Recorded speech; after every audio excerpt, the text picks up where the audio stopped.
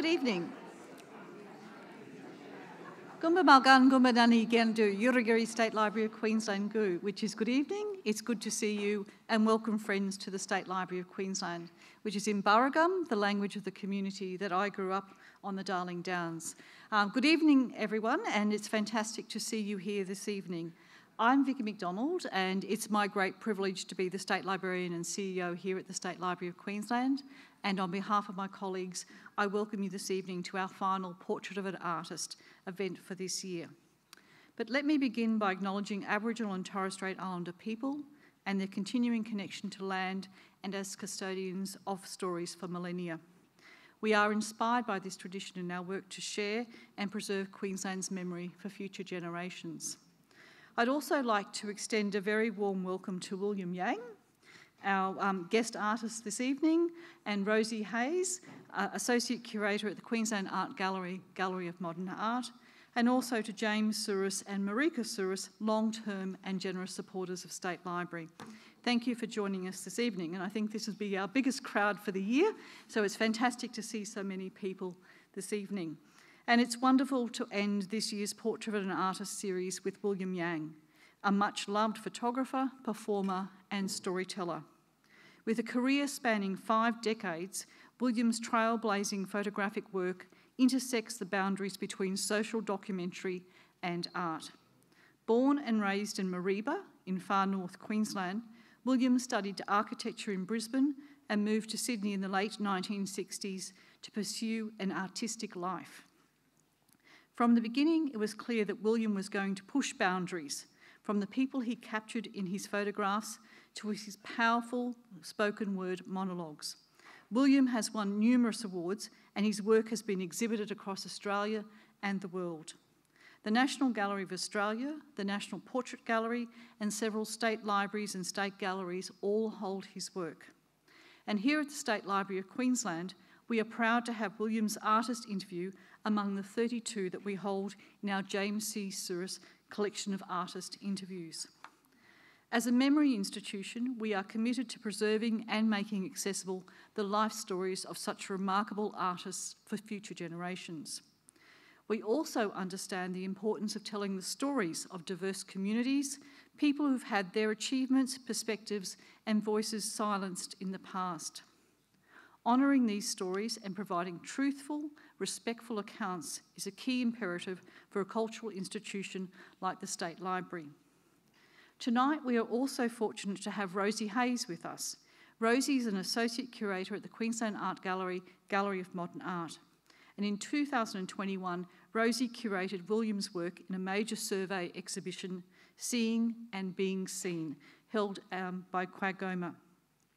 And we also have a filmmaker here this evening filming this event as part of a documentary being made focusing on William and his life.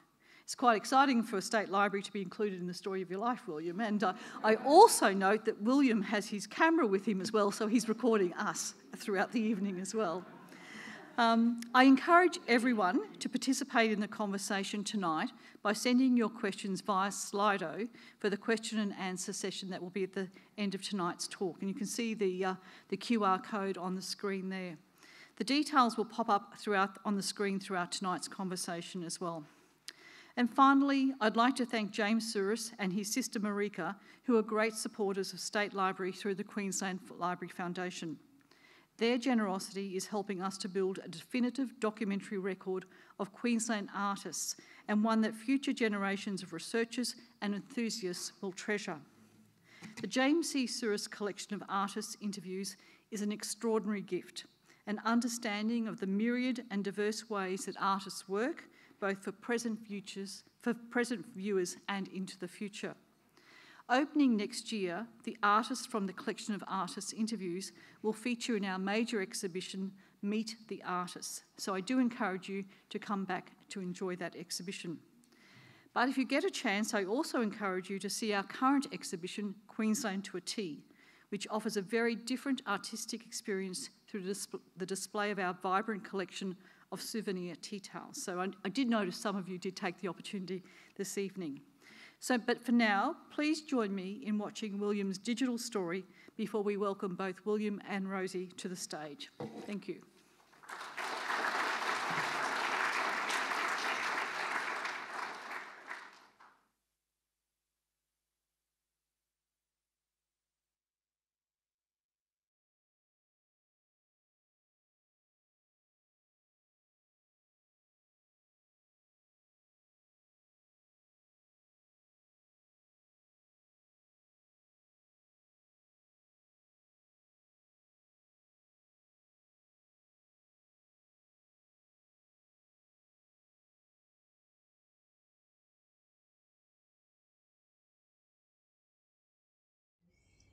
So I wanted to start at the beginnings of how you became a photographer. And you actually started your professional career as an architect, but you quite quickly transitioned to photography. And I was really interested, you kind of started with people, and I was interested to know what drew you to photography and why people particularly. Well, when I was an undergraduate, I got a camera, Pentax camera, and I took architectural shots. And I also took photographs of people, and I liked the people more than the architecture. And so I dropped out of architecture, and I'd been interested in theatre, and so I tried my hand at playwriting, but I found I couldn't pay the rent. This was in Sydney. And so I started doing headshots for actors, and that's how I began. But pretty soon I started to photograph events, whether they be social events or parties, and I felt that's when I found my stride at parties, because I used to go to parties. I like going to parties, and so I started to become a social photographer, and that led me into photographing events. And also I knew Kate Fitzpatrick from acting circles, theatre circles, and so I was able to brush with famous people. Eventually I realised that my own set of people who maybe weren't that glamorous in some ways were the people I enjoyed photographing the most, because I knew them, and I felt I identified with being part of their movement. And eventually, in the late 80s, I had a collection of transparencies, colour films, and it was quite hard to get prints of them. And so I started projecting my transparency collection just as a way of showing them. It was cheaper than prints. Very soon, or it took me about 7 years actually to work up enough photo essays or short stories where I could perform a show of image projection, music, and me talking in a small theatre. And that was 1989, where I did The Face of Buddha in the downstairs Belvoir Street Theatre. And although I lost money, it was a big success, the show. Everyone liked the format, and so I decided that I'd continue with this. And so that was the beginning of the storytelling, monologue with slide projection, whatever you'd like to call it. And so when I would also have exhibitions of the same images, I thought, well, this image has got a story. And so I immediately just wrote the story on the photograph. And that was the beginning of my writing on the image, and which I still do today. And it's very much become your signature Yes, absolutely. style. Yeah. I wanted to go back just to your first exhibition, Sydney Files, that was held at the Australian Centre for Photography in 1977. And it was a collection of portraits of the Sydney social scene. And I'd really love if you could talk a little bit about that. So Sydney Files was really my social set.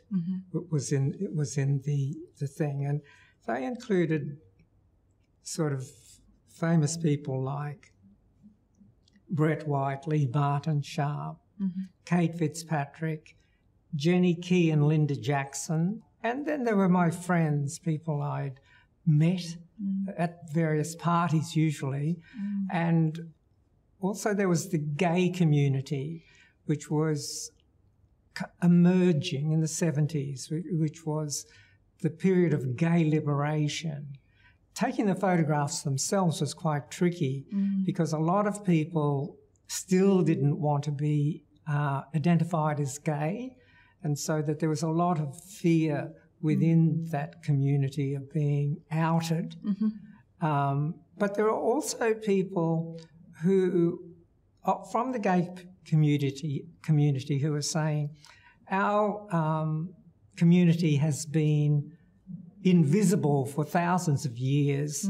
Take my photo, here I am, publish it. That was probably part of its excitement.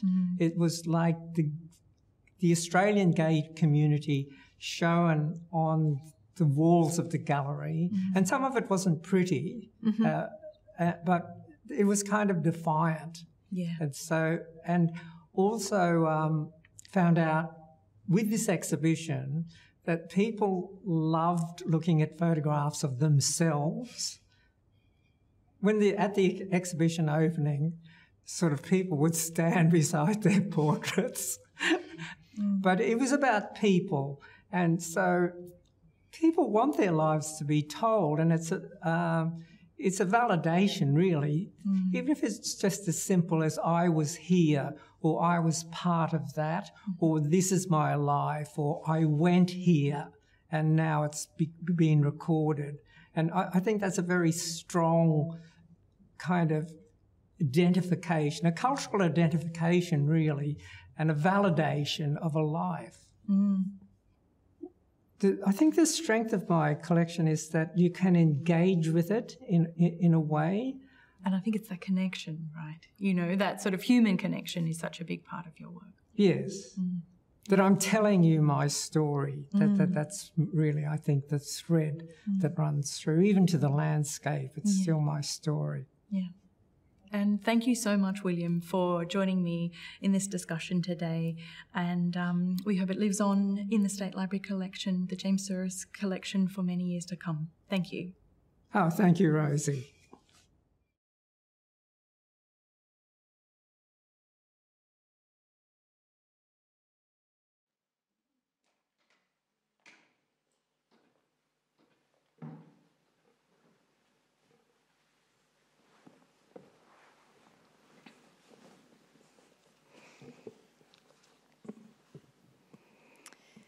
Thank you. We now get to do that in person now. Somewhere I wanted to start with, in the video we were hearing about your connection with the LGBTQI community. You documented a really rich history of the Australian queer community, and you spoke about the importance of seeing yourself and your story represented. And something that I'm interested in is that you often explore some of those histories through your own story, obviously your own friendships, but also your exploration of your own sexual identity. And some of these stories call for you to be vulnerable. So self-portraiture is a big part of your work, and I wondered how you approached your vulnerability when you're taking your own self-portrait, and how you kind of incorporated that into your work. Perhaps a good way to start off with this is, you've seen that I do performances, and when you tell a story, you've kind of got to be vulnerable to make people like you or want to listen to you. And so I realised that, I didn't know this, but I realised this after I'd been performing for a while. And how I express it is, to tell a story, you have to bleed a little. You can't, because I'd come from this tradition of being a photographer behind the camera. And there was a kind of sense then that the photographer was impartial. He wasn't judgmental, and he was just presenting the facts or whatever. But I quickly realised that really I didn't want to be that, or it's better if I participated in the story, and I was part of the story and allowed other people to engage with it. So that's how I came to be vulnerable, I guess. And I'm not always vulnerable, but I think that I do storytelling workshops, and I do try to persuade my storytellers to bleed a little. Hard to put it on in a photograph, but that human connection is obviously something that is so relatable and so much part of your work. I wanted to start at the beginning. Vicky touched on the fact that you were born in Mareebra and you grew up in far north Queensland, and on your family's tobacco farm. And your grandparents emigrated from China, and both your parents were born in Australia. So this is kind of 1950s rural Australia, far north Queensland. I just wondered if you could talk a little bit about that experience and how formative it was, and what it was like growing up in rural Queensland and how that informed your work later. Well, I grew up in Dimbula, and I was just a person, really, as a child. But there's one story that I tell which has become like my incantation. The critic John MacDonald said, because I've told it so many times, and I'll tell it again for you because it's an important story. When I was about 6 years old, one of the kids at school called me Ching Chong Chinaman, born in a jar, christened in a teapot, ha, ha, ha. I had no idea what he was talking about, but I knew from his expression he was being horrible to me. So I went home to my mother and I said to her, "Mum, I'm not Chinese, am I?" And my mother looked at me very sternly and she said, "Yes, you are." Her tone was hard and it shocked me. And I knew in that moment that being Chinese was like some terrible curse, and I could not rely on my mother for help. Or my brother, who was 4 years older than me, very much more experienced in the world, he chimed in, "And you'd better get used to it." And so I grew up without realising that I was Chinese. And I identified with being Australian. There were lots of what you call new Australians in that area, Mareebra Dimbula, mainly Europeans, and they were called New Australians. And I didn't quite identify with them because I spoke English. That's the only language I know. I don't speak Chinese, and so I kind of felt as if I wasn't a new Australian. I was like an established Australian because I spoke English. And looking back now, I identify more with being Australian than being European or Chinese. And language has got a bit to do with it. My father was a Hakka, and he spoke Hakka, and my mother was a Siyap, and she spoke Cantonese, so English was their common language.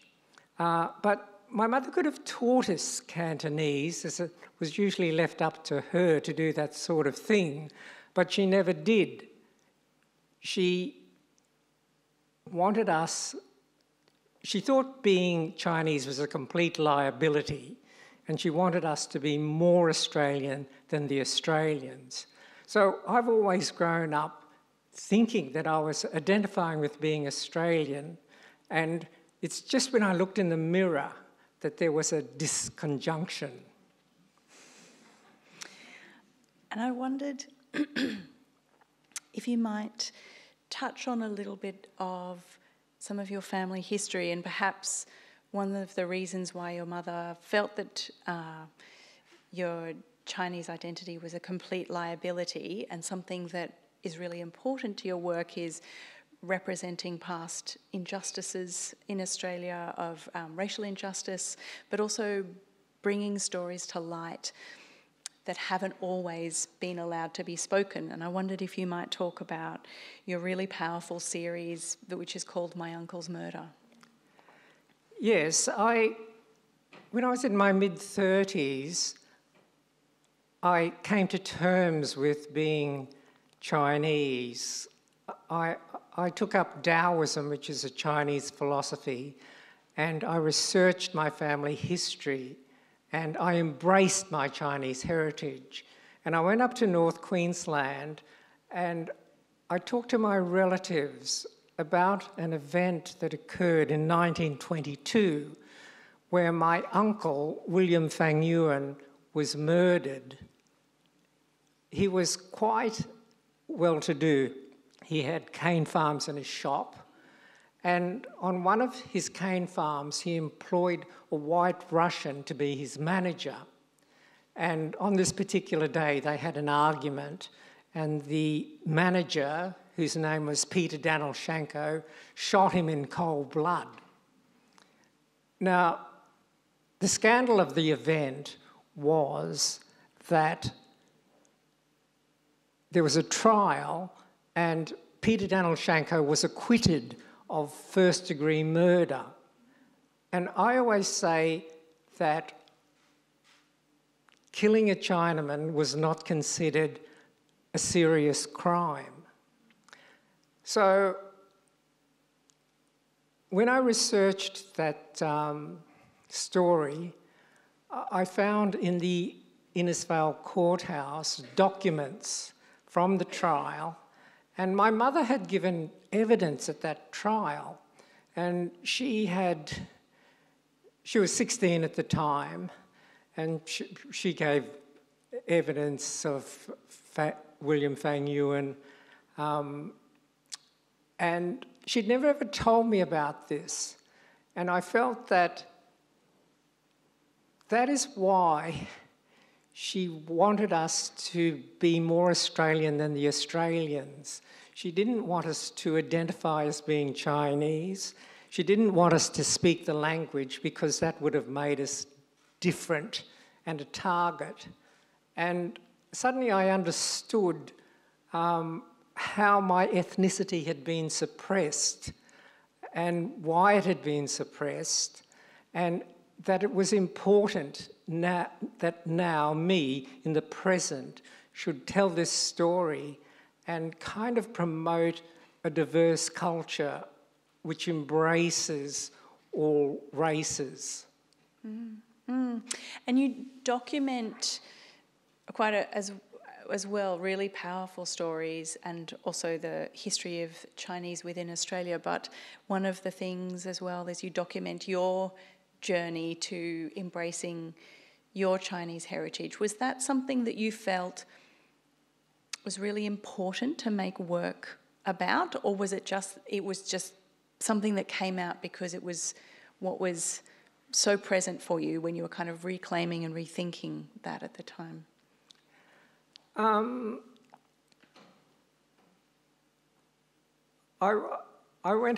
travelled up to North Queensland to research that story, and I made it into a story called Sadness. And there were two strands for the sadness story. One was the story of my uncle's murder, and it was like a potted history of my Chinese Australian family. And the other part of the story was the gay community in Sydney that was in the middle of the AIDS pandemic, where people were dying. And I didn't really think about that when I was doing it. I didn't really think too much about it, but sadness was very successful for me, and for two reasons. I think that it was one of the first Chinese stories that was told by a Chinese, and also because of the AIDS pandemic, it was very relevant to the times. And so if you can find a story that people can resonate with people, then you're onto a good thing, I think. And so sadness travelled all around Australia and the world, and it started me off on an international touring circuit where, when I did my other performance pieces, they toured on this circuit to other places in the world. And so they kind of climbed up on the back of sadness, I think. Now, what else were you asking me? Essentially that, but also the reclaiming. I guess that story of you reclaiming your heritage and thinking about what kind of an Australian you were and how you felt comfortable with that, which I think you've pretty much answered. So we can, unless you want to say more. But actually, I'll go back a bit, because that comment is more pertinent to the gay community, where people felt... I started photographing in the gay community, and people were a bit scared of being... Well, some people, especially if you were well-known or famous, were a bit scared of being photographed, and often they'd say, oh, don't publish this. This was in the 70s. But at the same time, there were people who would be in... Well, you saw a bit of it on the film. People who were kind of flaunting themselves and saying, publish me. This is what I am. And so I think the feeling within the gay community was that our community has been invisible for thousands of years. These stories may not be pretty, but we want our stories told. So I've lost my thought. That's okay. I can pour you a drink of water. So, oh yes, right.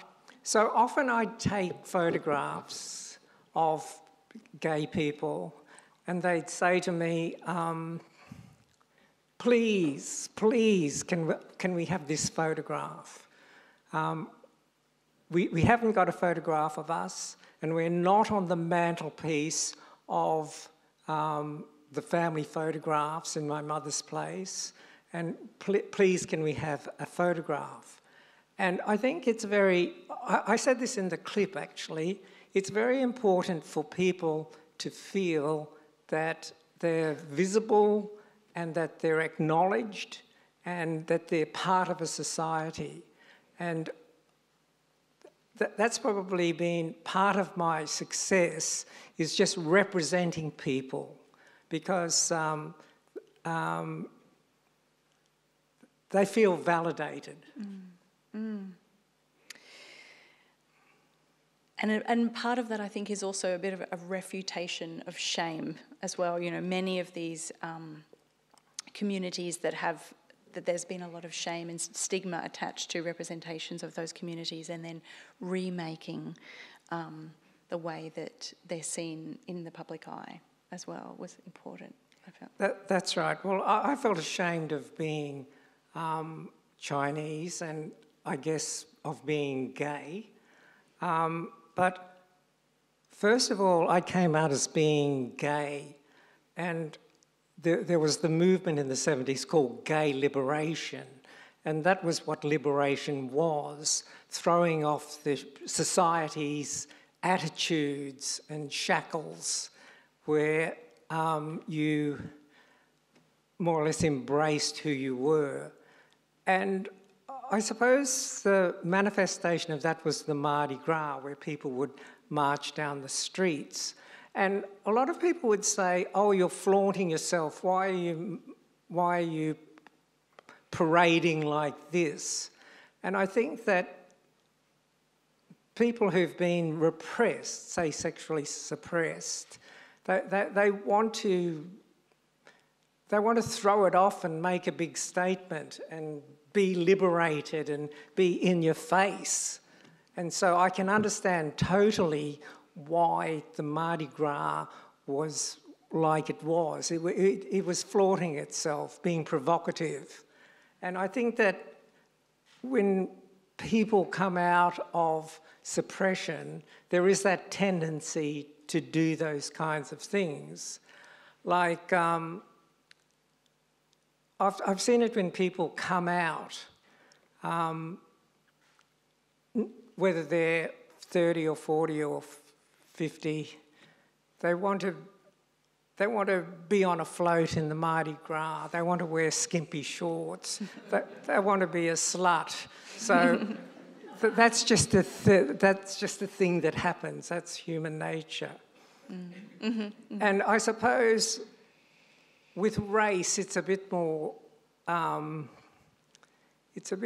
subtle, but people want to be people want to be represented, to be shown on the screen. And I was just reading in the movies when the film Casablanca, there was the black pianist that just had a brief cameo in the film. And when they showed that film in black communities, this is in the 50s, in America, the black community would demand that they stop the film and replay the scene. So there's that. People want to be represented. And have that connection and feel seen. Yeah, absolutely. So I wanted to shift into a different register of something else that I think is really integral to your career, but often people overshadow it, is actually your landscape works. And so your landscape photography has actually been throughout your whole career, and often, as with the photographs of people, you're often scribing a story on the landscape. And I wondered if you would talk a little about your relationship to nature, actually, and how the natural world and your work interrelate. I said earlier that I became Taoist, which is a philosophy, but is very tied to nature. And I guess, well, I've always photographed nature, and lots of people photograph nature. It's really a very popular subject. But I guess when I really got into nature, I found that nature was beautiful, and I guess I was always searching for a beautiful image, and I found it easier to find a beautiful image in nature than perhaps in human people. And so it's also a chance to talk about spirituality, which is kind of difficult to talk about in the society in which we live. It's usually tied to religion, but I always feel when I'm in nature that I'm refreshed in a spiritual way, and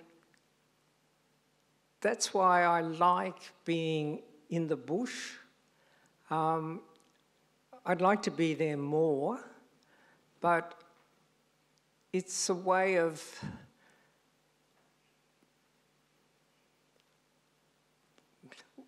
maybe just tapping into a universal energy that runs in nature, and if you can tap into it, then you can find it healing and refreshing. I've said that word's refreshing 3 times, but that's probably the way I feel about it.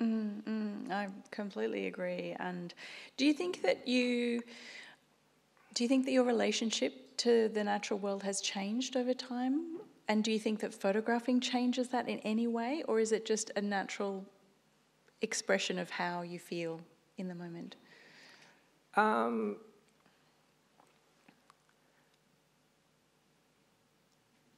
It probably hasn't changed, but I like being in nature and being in different places. And the wonderful thing about nature, no matter where you go, it's so different. And it's kind of endlessly boundless. And so you can go anywhere in nature and somehow tap into it. And so the thing that I haven't done, and I watched documentaries and I feel, shouldn't I be pointing out to people the dangers of climate change?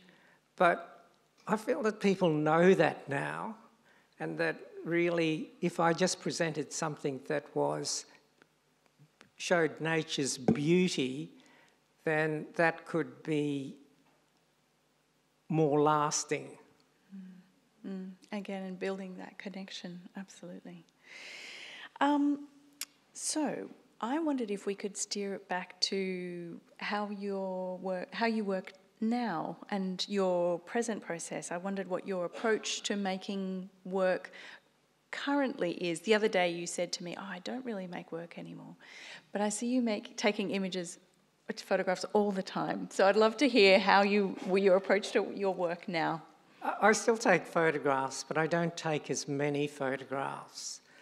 And I feel that my work has been a reflection of my life, in that when I was younger, I had more energy and I could run around and take photographs, stay up all night, go to dance parties, all of that kind of thing.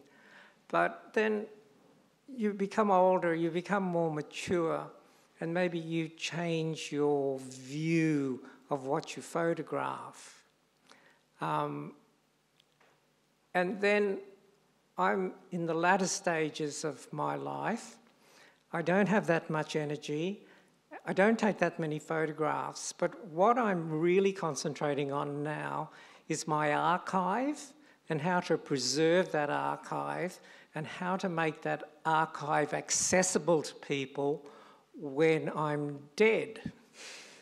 So I've been spending quite a lot of time just this past year doing that.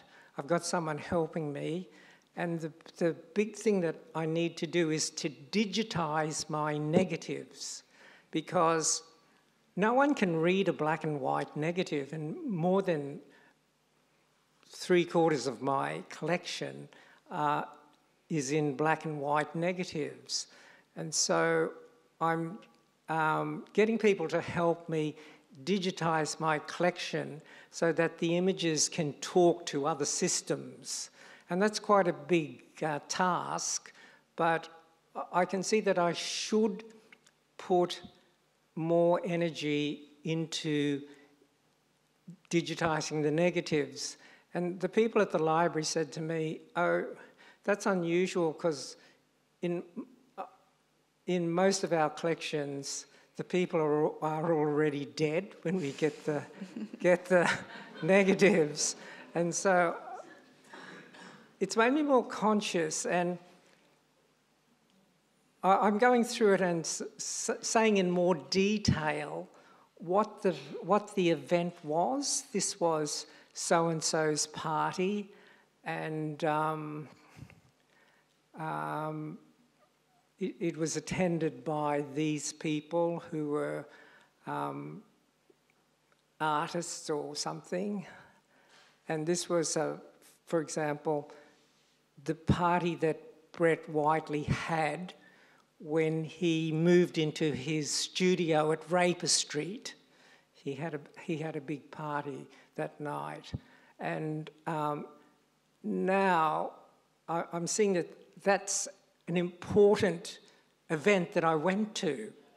And the photographs are valuable in a documentary historical context.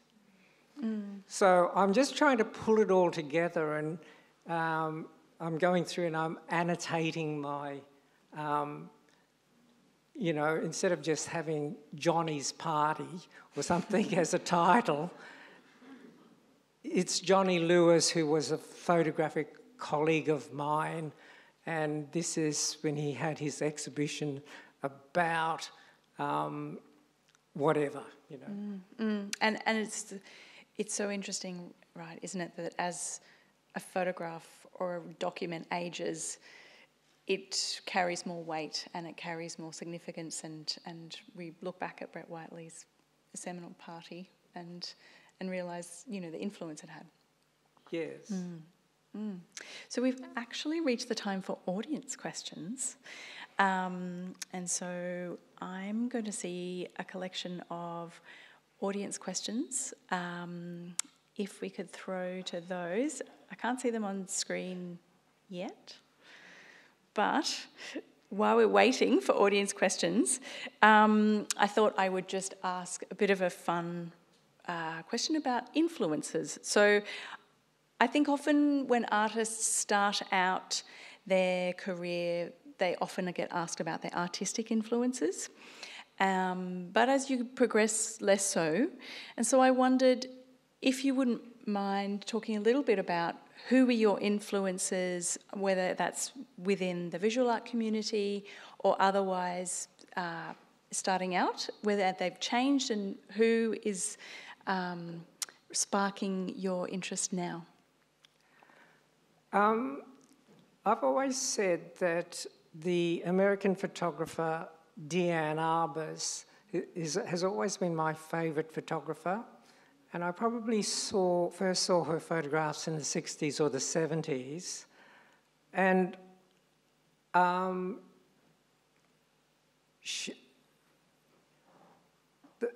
they kind of shocked me, really, and they gave me an emotion that only a photograph could give me. It's a kind of sense of reality, and it's a sense of a photograph that a painting can't do. And so I realised that photography was its own medium. Not that I wanted to take photographs like Diane Arbus, but I could see that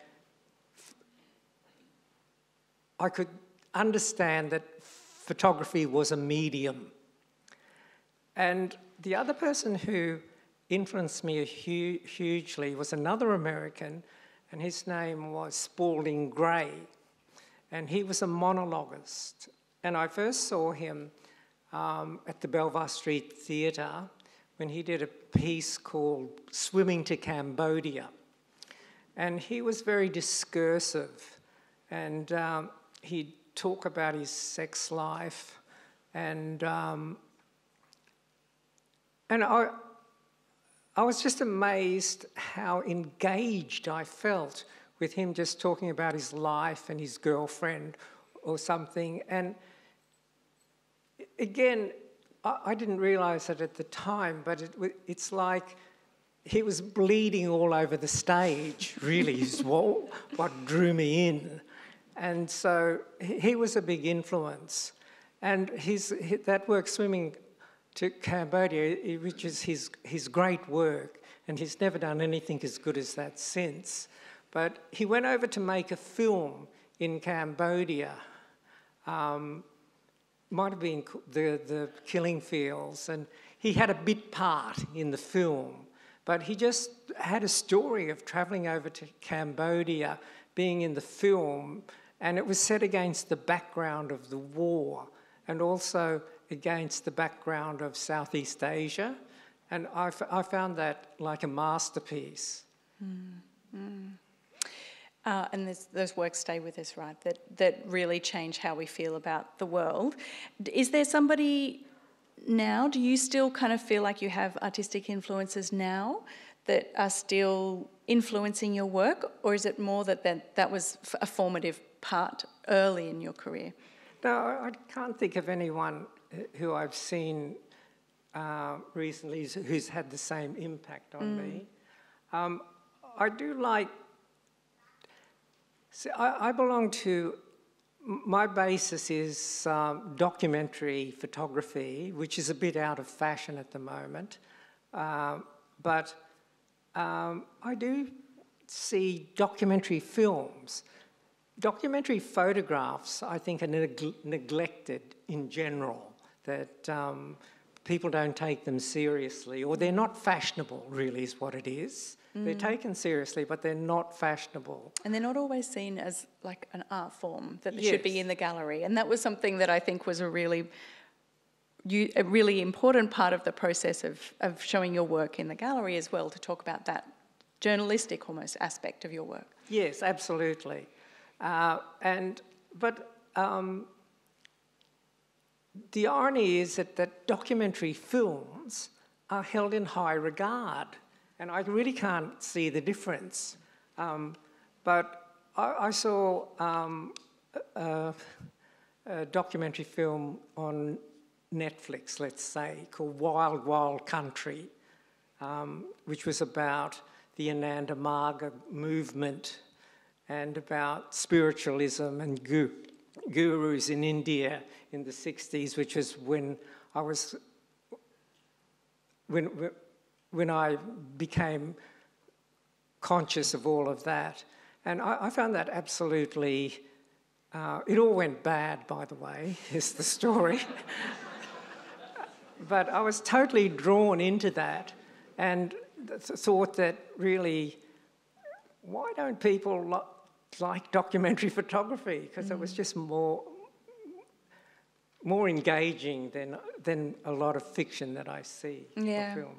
Yeah, really interesting, and it may well cycle around. Beautiful. Thank you. Okay. We'll have a little bit more time for some audience questions. So one of the questions is, how did it feel to see all your work together at the QAG exhibition? I mean, obviously you've had solo shows in the past, but this was a very big survey looking back at your whole career. Were there any surprises unearthed? I was thrilled with the retrospective or survey that was at QAG last year. It was really a complete look at my work. It all fitted together. And when I say work, I can equate that with my life, because I felt that my life was on display. It was like my autobiography. And so I was thrilled about that. And Rosie curated it, and I liked her curation. And I felt that the thing held together, and there were several sections of it which I hadn't thought of before. There was a section called Chinese Identity, which kind of made sense to me. I hadn't actually thought of that selection of photographs all in the one section before, and I'd split it up more. But no, I was thrilled with that exhibition, and also the catalogue. And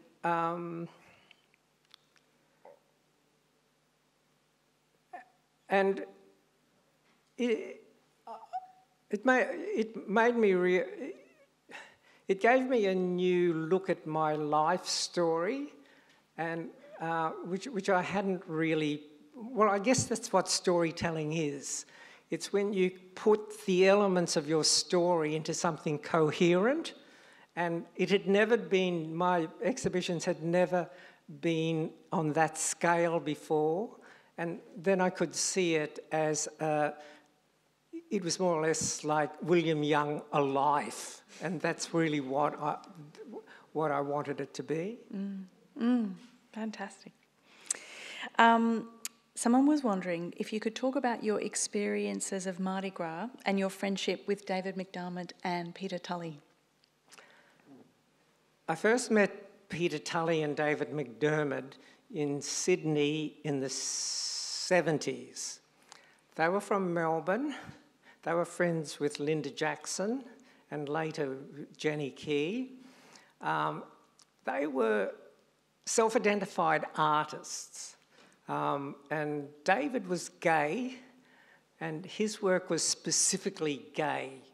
And I'd never quite thought of what a gay artist was or what the subjects could be. And so David was a bit of an eye-opener for me, and I liked his work right from the start. Big influence on me, because he helped me articulate what was a gay sensibility, I guess.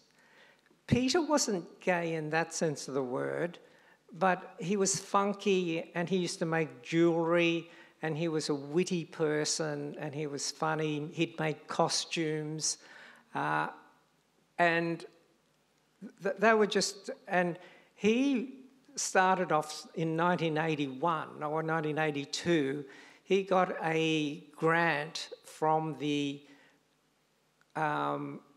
craft or community section of the Australia Council, a grant of $6,000 to start the Mardi Gras workshop and be the artistic director of the Mardi Gras. And so his influence into the Mardi Gras has been enormous. And almost over those first few years, it became the prototype of the modern Mardi Gras. So that's a huge influence. And so they were friends of mine, and they had their own... they went over to the USA, and they came back. And in the 90s, both of them had AIDS. And so that was rather chilling. And David, then in his last years, all of his work is about AIDS. And so he pulled out all stops, and right up until the time he died, he did works about AIDS, which are incredible. For example, even when he was so weak that he couldn't, the only thing that he could do is make works on the computer, which he called rainbow aphorisms. And one of they were just like sayings against a rainbow background. For example, one of them was, lifetimes are not what they used to be. And they're very poignant and sharp and witty. And so,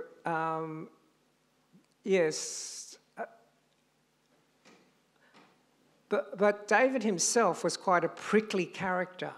And so, yeah, he was a bit prickly, so you had to watch out for him. And he kind of criticised Peter at the end, that Peter didn't do enough works about AIDS, for example. But they were very good friends. And David had an exhibition down in Melbourne called Don't Leave Me This Way, which was like a retrospective of his work, and it was quite magnificent, really, to see all his work in the same space. Peter's work, Peter hasn't had that same recognition. Or maybe I shouldn't go to why he hasn't had that same recognition, but it would be great if Peter had a similar retrospective. But I was just thrilled for David when I saw that exhibition at the National Gallery of Victoria in Melbourne. And I was similarly thrilled when I saw my own retrospective here at the Quagoma. So it is very satisfying to see your work in a complete form and to feel that you've made your statement. Mm. Mm. We'll end on quite a light note. This is our last question, but people will really want to know, who was your favourite celebrity to photograph and why? Okay. Out of the thousands. I'm trying to think of this, but maybe I'll talk about Jermaine Greer. Not that she's my favourite person, but she's a challenge because she's larger than life and she's totally overwhelming as a human. And so I'm a kind of yielding person, so I always tremble whenever I have to photograph Jermaine Greer. And she won't take direction, absolutely won't take direction.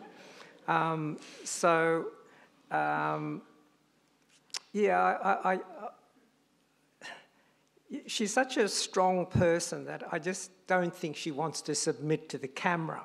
I won't take it personally, but it's the camera that she doesn't like. And so she's always tough, and I'm always, for example, Margaret Fink, who's a very good friend of mine, Jermaine was staying with her, and Margaret was having a lunch for her, and I knew that Margaret wanted me to take photographs of Jermaine, and so I showed up and I said, I thought I'd be polite actually, and say to Jermaine, well, Jermaine, do you mind if I take your photo? And she looked at me, she said, where's your camera? And I said, well, it's in my bag. She said, that's where it should stay. And so I looked stricken, and so she said, don't look at me that way. And I said, but Margaret really wants me to take photographs of you. And she said, if you must. And so that's memorable. It's not my favourite experience, but memorable. Certainly, definitely. I think we've come to the end of our time, and I believe that the time has come for the Lucky Door Prize. Oh. We're not in the running, unfortunately.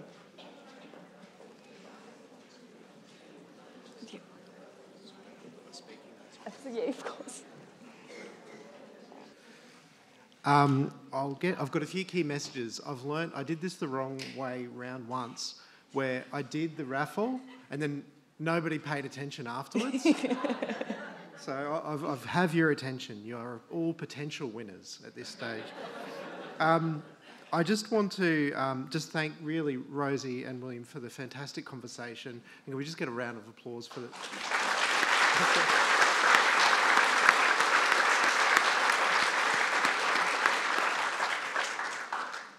I'd also like to just give a plug for a current exhibition and an upcoming exhibition. The Quagoma exhibition, Courage and Beauty, which features artworks from James's collection, is currently on display at Quagoma. And we have another exhibition which Vicky mentioned at State Library, in where the tea towels are now, will be the space that the exhibition will be installed in February next year, called Meet the Artists, which will be a feature of all of the artists who feature within the James T. Sourris collection. So keep your ears to the ground with that. There will be promotion and that sort of thing ramping up shortly. There will also be, this is the last portrait of an artist for the year. So thank you for everybody who's taken part in 3 events over this year.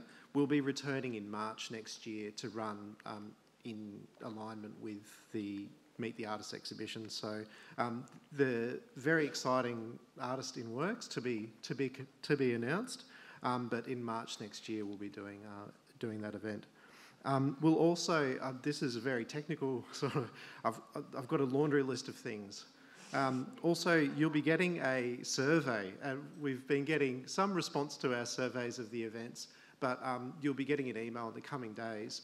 If you've got any feedback about tonight or the series over the year, please get back to us and complete that survey. It really does help us format and shape the events to meet, you know, your needs and your wants and your desires. I'd just like to again just thank to Marika and James for making tonight possible, and I'd just like everybody to give a big applause.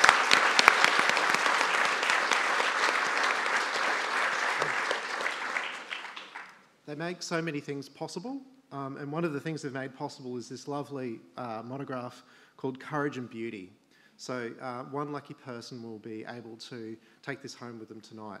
So, drum roll, and I might just get, can I get William to I think it's fitting if you, yeah, can you draw? Thank you, Y.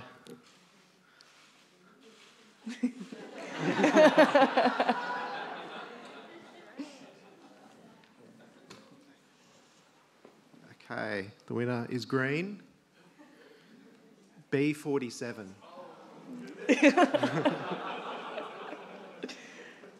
We got a winner? Hi.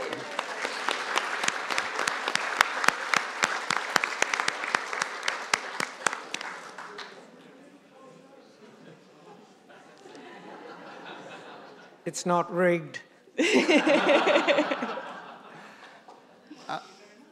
Congratulations. That ends the proceedings for tonight. Thank you again for your participation, your questions, your presence, your enthusiasm for this series. It really is a pleasure putting it on for you, and I'd just really like to thank the participation of Rosie and William for making this tonight possible. Thank you.